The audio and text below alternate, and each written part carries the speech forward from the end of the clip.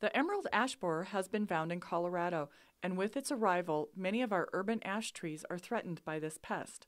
Early detection of its presence is crucial to planning and carrying out control in our communities. Visual surveys checking trees can be helpful in identifying infested trees, but often signs aren't visible until the tree has been infested for 2 years or longer, giving the bugs plenty of time to increase their numbers. The best method for early detection is through branch sampling, which is a highly effective method for finding EAB populations before outward signs or symptoms become apparent. Up to 74% of infested trees, even those that aren't showing symptoms, can be found using this simple technique. Here's how to do it. You're looking for larvae under the bark, so plan to branch sample between September and May, and if you can, wait until after October when the larvae are big with easy-to-see galleries. Though branch peeling is simple, peeling bark to detect EAB takes practice and a good eye. It's recommended that you utilize a vise to stabilize the branch during the peeling process.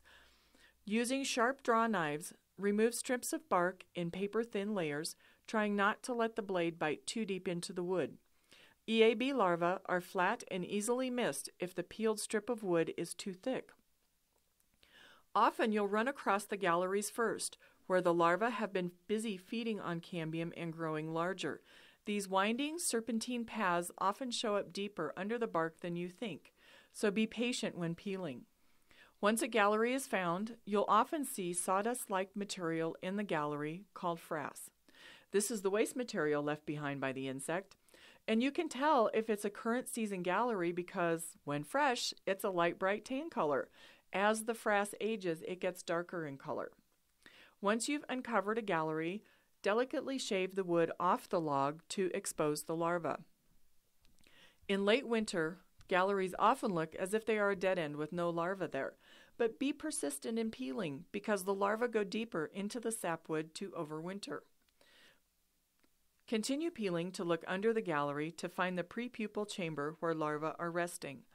Often, first signs of where the chambers are is a pair of small ovals spaced approximately an inch apart. There is a slight discoloration of the wood between them. Gently excavate around the ovals to uncover the larvae. Once the larvae are in their prepupal chamber, they fold back on themselves and are in a characteristic J shape. The larvae are white, flat-headed borers with bell-shaped segments. They're sometimes difficult to tell apart from the color of the sapwood, so be careful when extracting them from the chamber. Gently pry them from their chamber using the tip of a knife or tweezers, being careful not to squish them. They're really soft. For confirmation, never move live larvae. Put the larva in alcohol with collection information, which would be the location of the find and date of collection. If you find anything you suspect is emerald ash borer, contact the Colorado Department of Agriculture, your local Colorado State University Extension Office, or the Colorado State Forest Service at eabcolorado.com. They'll help you send your sample safely to an expert who can identify it.